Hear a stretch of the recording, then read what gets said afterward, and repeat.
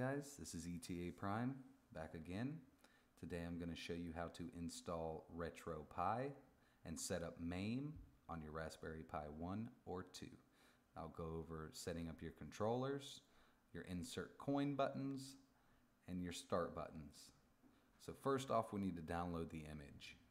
I'm using Windows 10, so I'm going to go ahead and open up Microsoft Edge, and you want to go to any search engine and type in Retropie. This is going to take you to the Retropie project. I'll have all the links in the description. You want to go ahead and hover over your Retropie project, scroll down to Downloads, and you want to go ahead and download the Retropie image that suits your Raspberry Pi. I have a Raspberry Pi 2. I'm going to go ahead and download this. Now version 3 has made it a lot simpler for you guys to set up your controllers and everything within Retropie. It's awesome. So I've already downloaded it, and depending on your version, make sure if you have a Raspberry Pi 1, download the Raspberry Pi 1 image. If you have a 2, do the same. I'm going to go ahead and close out of here. Now I have placed my Retropie image on my desktop in a folder. It comes zipped. I've already unzipped it. Now what I need to do is find out what SD card I have inserted into my computer. Now I am using a USB to micro SD card adapter, and my SD card is named boot. So I'm going to go ahead and format this card correctly. So I have downloaded SD Formatter version 4. All of this will be in the link in the description. It's all free, no malware, no viruses. You want to make sure you have the right SD card or the right drive marked here. Now mine is F. I'm going to go ahead and format. It's going to ask me if I would like to. Yes, yes. Now as you can see, I'm back to 8 gigabytes. I'm going to go ahead and exit. Then I want to open up Win32 Disk Imager. Make sure you have the correct drive, SD card selected. Mine is F. Then you want to navigate to where your Retropie image is. Now mine was on the desktop, so I'm going to go ahead. Now everything's loaded up. Drive F, that's correct. I'm going to go ahead and write to the card. Now this is going to take about 5 minutes. I got a slow SD card, so I'm going to go ahead and fast forward this. I am definitely sure I would like to install.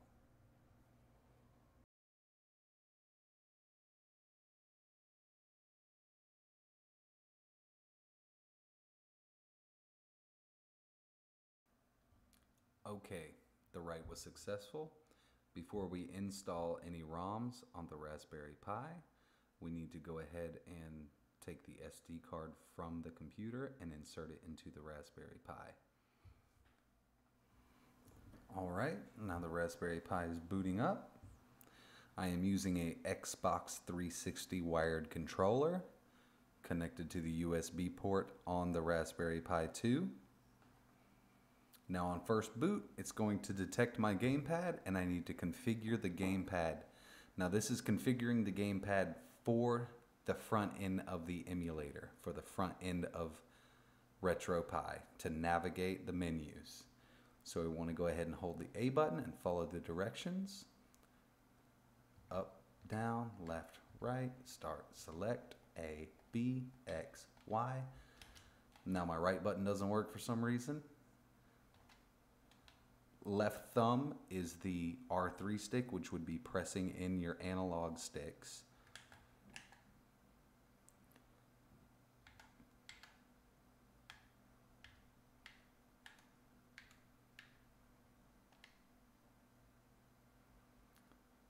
All right, so with the new Retropie 3.0, we have a couple new features here, which is pretty awesome. We don't have to go back and type in any code to get to your controller configuration screen.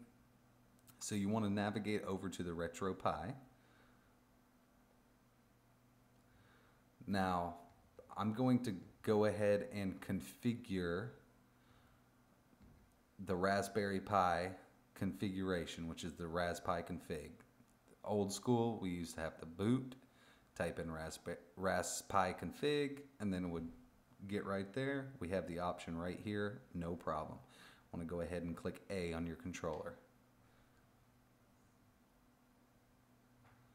Now this is going to take us to the Raspberry Pi config screen. Now you're going to need to use your keyboard to navigate this screen here. I'm going to go ahead and expand my file system. I'm not sure if you have to, but I always do anyway. Then, if you would like to overclock your Raspberry Pi, you can. I'm not sure if it voids the warranty or not. So now I am on the Raspberry Pi 2. So it goes to 1 gigahertz, 1000 megahertz. And then I want to go to advanced options and I want to do a memory split. Now I always set this up for, since I have 1 gigabyte of RAM in the Raspberry Pi 2, I do 256 megs dedicated to the video. Now we just down to keyboard, right, finish, yes. So now I'm rebooting.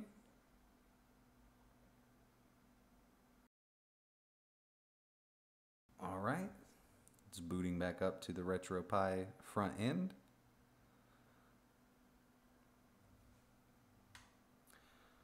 So now we have the Raspberry Pi overclocked and the memory split set to 256. This should give you no problems with running any of these emulators. There should be no lag. Like I said, this is a Raspberry Pi 2. I have not tried this new system on the Raspberry Pi 1. We want to go back to Retropie, and then we want to configure our RetroArch keyboard and joystick. Now this will set up the controller or keyboard, depending on what you want to use, within MAME. So we want to go ahead and configure this. It'll take us back to a configuration screen. And you need to use your keyboard to navigate this menu here. So I'm going to go ahead and configure my Xbox 360 USB controller. So I would like to. Only one controller that you want to program. So we got the B button, Y button, select, start. D-pad up, down, left, right, A, X, L, R, L2, R2, L3, which is your thumbstick, push down, right thumbstick, push down. Now this left analog, right, left, down, up. Right analog, right, left, down, up. Press enter on your keyboard. Now your controller should be set up to work inside of the emulators. So now let's install some ROMs. Let's go back to the PC and I'll show you how to do this. You're going to need a clean USB stick. Now you're going to need a USB stick of 2 gigabytes on up will work. You want to insert it into your PC.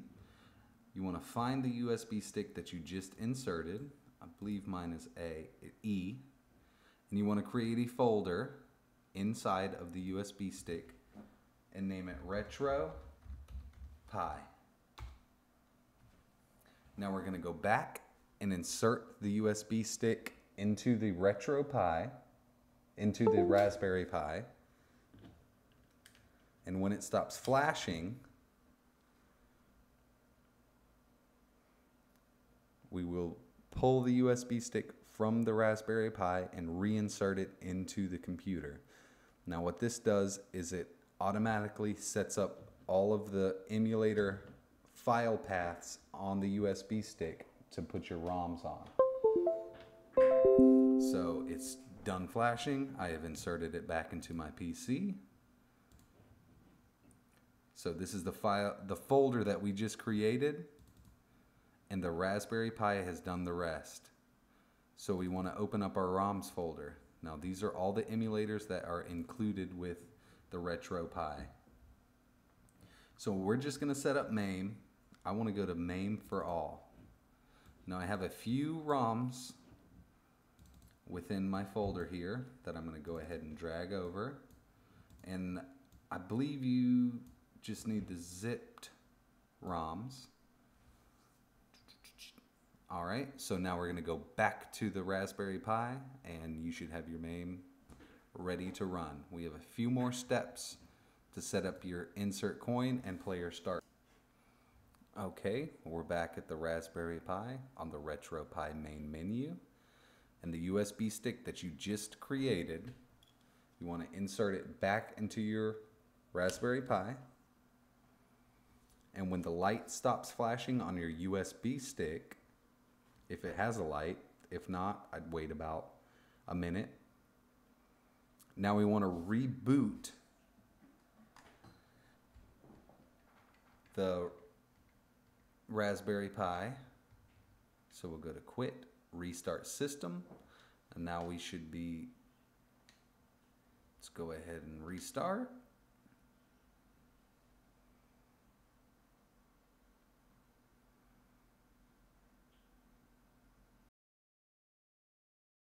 All right, now that we're restarted, we should see a MAME emulator menu. Just a few more steps and you'll be running MAME games.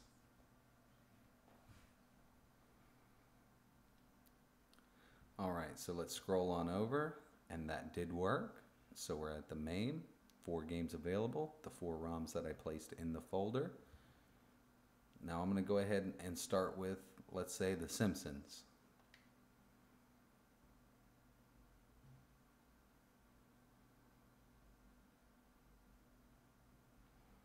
All right, now that we're here, we want to set up a Player 1 Start button and an Insert Coin button. So we're going to go ahead and hit Tab on the keyboard that is connected to the Raspberry Pi.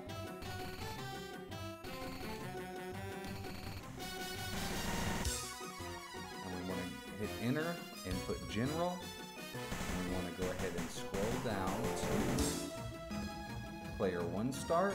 I'm going to use my left R3, which is analog button down. Push down on the analog stick. So we hit Enter, push down on the analog stick. Now we need to set an Insert Coin button. Enter, and I'm going to use the R3 button, which is you push down on the right analog joystick. And I'm going to hit Exit. So now, insert a coin, and start. Now those buttons are mapped for all the games that you want to play.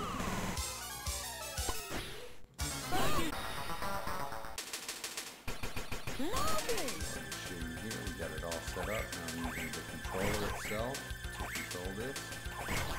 I'm gonna hit Escape.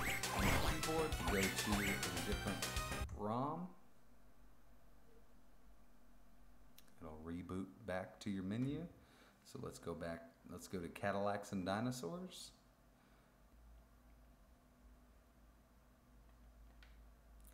So like I said, insert coin, push start. Let's check her out. Now you should be set up to run any MAME game that you like. There's a lot of MAME games that do not work with the RetroArch MAME emulator. It's kind of trial and error. A lot of the older stuff does work. Street Fighter, Mortal Kombat, and stuff like that. I have not been able to get to work. I'm not sure. I haven't even been able to get it to work on the PC version. So now that you're set up with your MAME, everything should work fine. You've set up all of your in-game keys, your controller, your insert coin buttons, and your start button. Let's go ahead and blast these suckers out. Never mind. Well, I appreciate you guys watching. Hit that like button and subscribe. If you got any questions, just let me know in the comments or private message me. Be no problem. I'll try to get back to you as soon as I can. Thanks for watching.